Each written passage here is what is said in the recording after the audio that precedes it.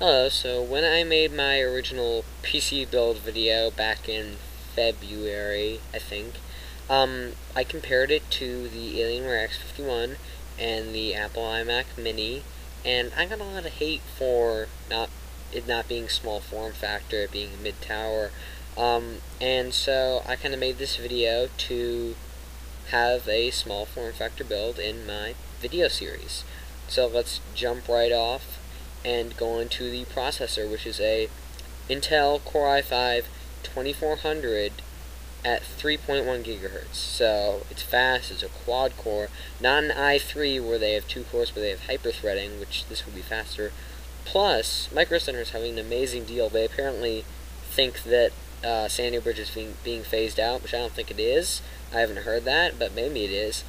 It is $140, which is incredible. Newegg has this for like $200, and they actually have, if you want to upgrade to the 2500K, which you need a different motherboard, we'll get to that in a minute, that's only $160. So great deals there. Motherboard, we're going to be using an ASRock H77 Pro 4M. It's H77, which is the 7 series chipset, so it's a new chipset, so if you want to upgrade to Ivy Bridge, it's going to be fully compatible.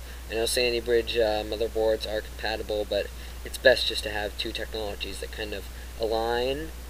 It's got all the ports we need for hard drives, it's got 4 DIMM slots, it actually has Crossfire support, or maybe, it has 2 X16 slots, so I'll have to check that out. But then for RAM, we have Corsair XMS. This is 8 gigs of DDR3 1600 megahertz. It's small, so not getting all the space in that case all clunked up. 1600 megahertz is very fast. I have this. It's perfect. 8 gigs is more than enough for anything. And next we have a HISS for the GPU. We have a HISS iCooler Radeon HD 7750. It's $110. This is I like this video card for a number of reasons. A, it outperforms a 550 Ti, which is pretty good in its own right. It can max out Skyrim at 1080p. It requires no external power, which is great for our power supply, which we'll get to in a minute. And it's the new 7000 series chipset. Don't think just because this needs PCI 3.0 though that you should upgrade to Ivy Bridge so you have that.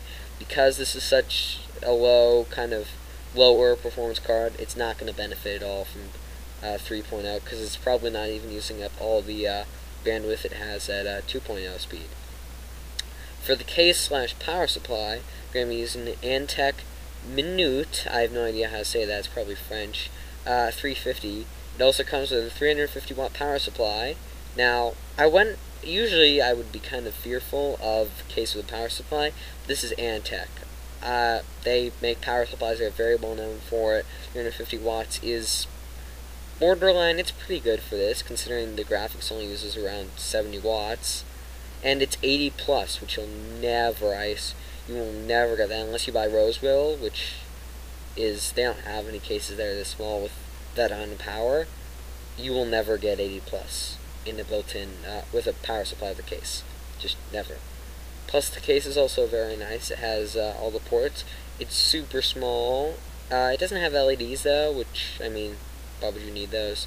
But if you really want LEDs, you can probably take out the 80mm fan that's included and pop in one that has like LEDs. Like I have a blue LED one on my case right now. For hard drive, we're going to be using a Western Digital Caviar Blue. It's 500 gigabytes, 7200 RPM. It's fast. It's fast enough so your operating system will be nice and responsive and your games will load pretty quick. It's not a terabyte as the X51 has, but I don't really feel, I'm not a storage freak, like I need so much storage. Like I have a 160 gig SSD and a 500 gig hard drive from Hitachi in my rig, and I haven't even used half that hard drive up yet. Filled up my SSD though, and I'm a power user, so I pull lots of stuff on there. For DVD, we're going to be using an LG DVD burner. The Super Multi one I had in my Diablo build, I found out after I went on Newegg, is no longer available. Since apparently, or it's been renamed since, companies are like, why bother giving our DVD burners fancy names if we're just going to sell them for dirt cheap. And then, of course, we're going to be using Windows 7 Home Premium OEM. Find it around the internet for about $100, so kind of need Windows. And now I'm going to compare it to the Alienware X51. So this is the base model I'm going to be using with the Core i3 and the GeForce GTX 545. Okay, so first off, the reasons this is better is that there's a much better CPU. So the central processing unit is going to be a lot faster than i5 to an i3. i5 will win any day. It's going to be loads enough for high CPU stress in games like Civilization 5, StarCraft, and Battlefield 3 multiplayer is actually pretty CPU intensive, all the physics and that. Also has a higher tech motherboard, so the H77 versus H67. So it's also got support for Ivy Bridge, which of course is good going into the future if you want to upgrade to like an i7 or something like that. It's got much more upgradability.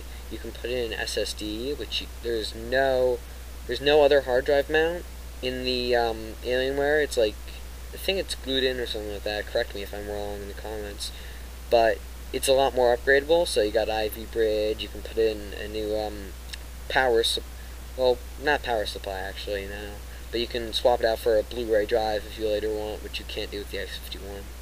And then of course, the graphics card is newer and faster and uses less power, which also, because of the 80 Plus and how efficient the 7750 is, you're going to see less of a damage on your power bill, which of course is always good. The RAM also, you have more RAM and it's faster. This is going to be good for like when you have a billion tabs open in Internet Explorer, which I do this quite often, but 8 gigs isn't exactly enough for video editing, so if you're going to do that, I would recommend buying another set of Corsair RAM. You have to find the same set of RAM. It's usually good to find the same set of RAM when you're running 2 dual channel. They don't have to be. All they have to do is have the same capacity and speed, but usually it's good to have the same brand and model.